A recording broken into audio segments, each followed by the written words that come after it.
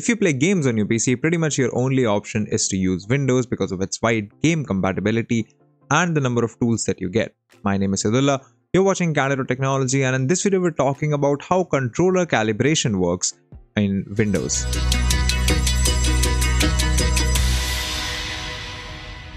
So Windows 11 has a built-in controller calibration tool which is called Setup USB Game Controller. So all you have to do is press the start menu to open up the search option and search for USB game controllers, and you'll see this option pop up. I'm going to click on this and a small window will appear.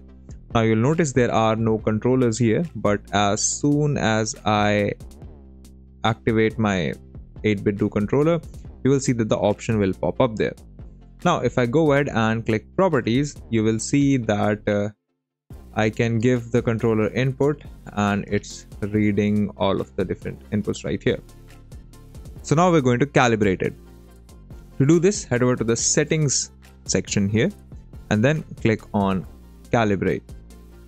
Click on next, and now just do as the calibrator tells you to. So click leave the D-pad center and click next.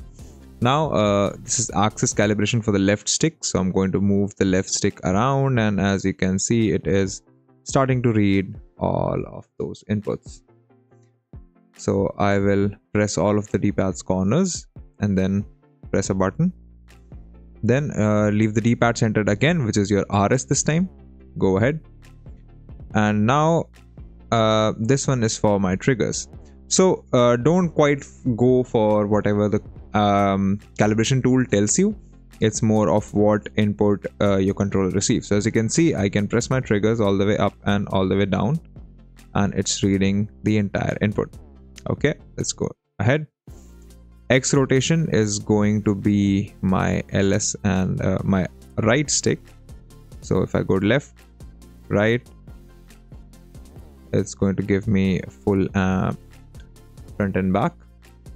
Now Y rotation is going to be right stick up and down. So as you can see, it's giving me the full input again. And that's it. Now you can click finish to save your calibration, and then you can come here and test your controller to see if everything is working as it should. And yeah, this is all pretty much in place.